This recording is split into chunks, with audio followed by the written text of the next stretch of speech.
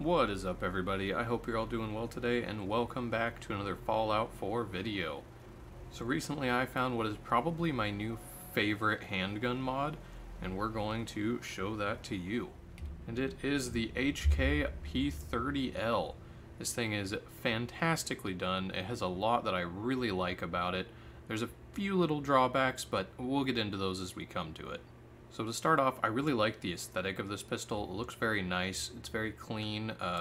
There's a lot of little details, such as the small scuffs. I like all of the rubber on the pistol grip. It looks really nice. I like the higher detail to that, and there's a lot of really nice details, such as you can look down the barrel here and you can actually see that there is rifling designed into it. Kind of see that there. Hopefully it's zoomed in enough to see, but I think that's really cool. It's not something I really noticed before. I really like the sights. The glow sights are probably my favorite style. And there's a reasonable amount of attachments for this. Nothing too crazy, but we'll show you that after we go through shooting it. And let's get into that. Alright, so here it is. A nice drawing animation. I really like that. I like the way it's held in the hands. It's not just like forced way out in front of your character, like you're, you know, just sticking it out as far as you can, pointing with it. I like the more ready stance with it. And the ADS is pretty smooth.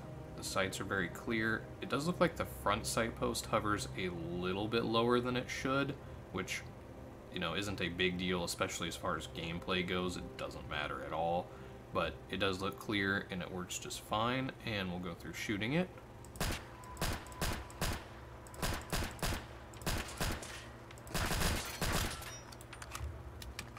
And as you can see, the reload animation is fantastic. I really like this reload animation. It's very crisp, it sounds nice, everything about it, as far as I can think of, is correct. I mean, obviously, that's an empty mag reload, but overall, I really like the way it looks. I really appreciate the detail in the animation there. It's very crisp, and it just feels very satisfying.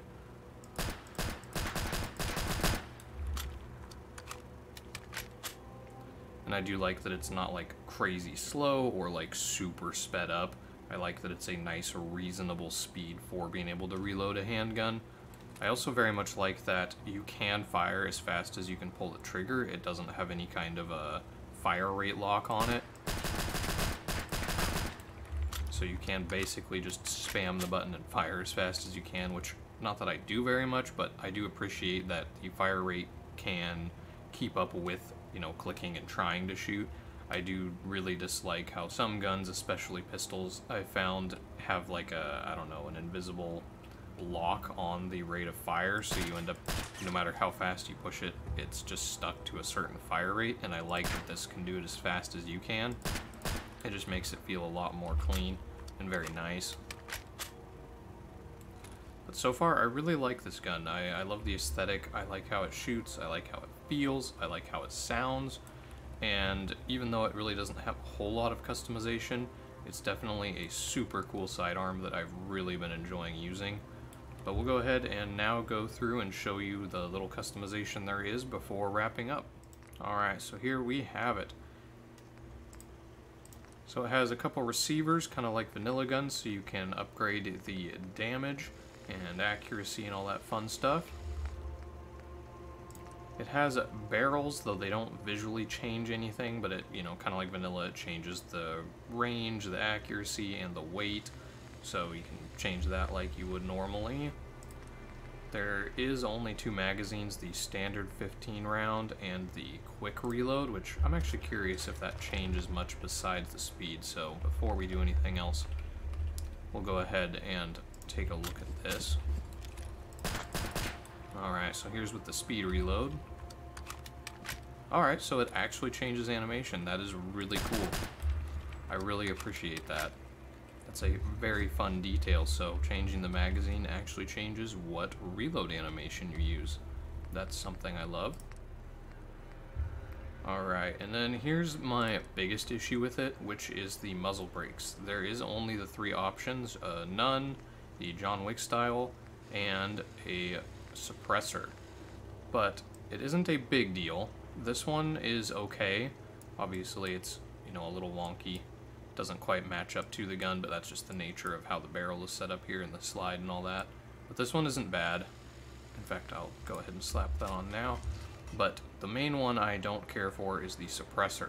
Usually I like suppressors, but I don't know if you've seen it already, but it could just be the way it looks because of the shape of the pistol, but it looks like the suppressor kind of angles up a ways, and it just, I don't know, it doesn't quite feel right. And even here, it looks like it points up and away a little bit, which, again, it's really not a big deal. I just find that a little bit wonky looking. So I doubt I would really use the suppressor very much. The compensator here doesn't seem to do that at all, really. So I definitely don't mind this one, and if I were to use one of these muzzle brakes, it would definitely be this one. And then there is some different underbarrel flashlights and laser stuff you can use, along with a close quarters combat knife, which I don't have all the perks for, so I haven't tried yet.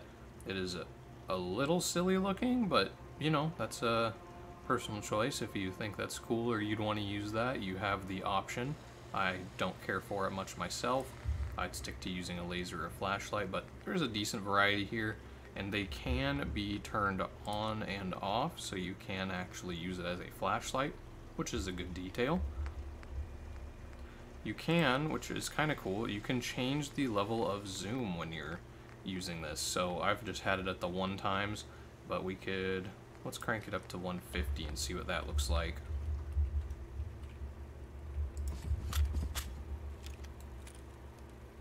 Yeah, so a decent zoom in.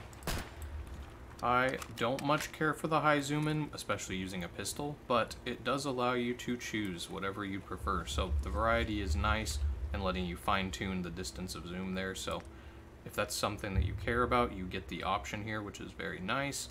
And then it has a damage modifier to match up to however you have your game set up. So if things die really easily, you could turn down the damage a little bit, or if you have things being a lot tankier, you could just turn up the damage as well. So, as I said, there's not a ton of customization, but the base handgun is very nice. I really like the look of it. I love the animations. I think it's just really well done.